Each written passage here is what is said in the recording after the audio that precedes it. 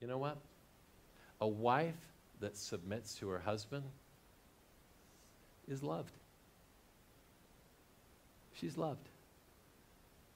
Because she puts the husband's needs above her own, and she doesn't just go shopping without thinking about anything but herself.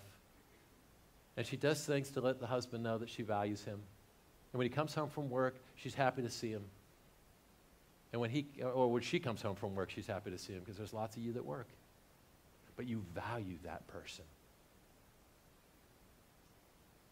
A husband that loves is submitted to. You know, if you love your wife and you care for her, you meet her needs, and you call her, and she's very valuable to you, and you don't let work take over that spot.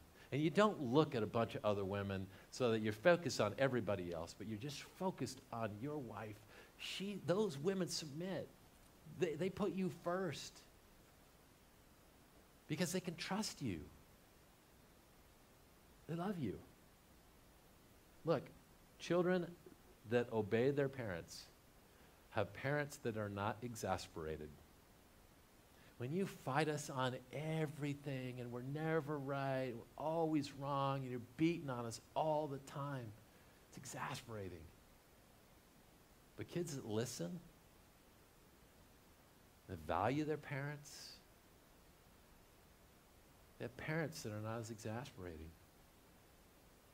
You know, parents that aren't always frustrated and angry have kids that obey them.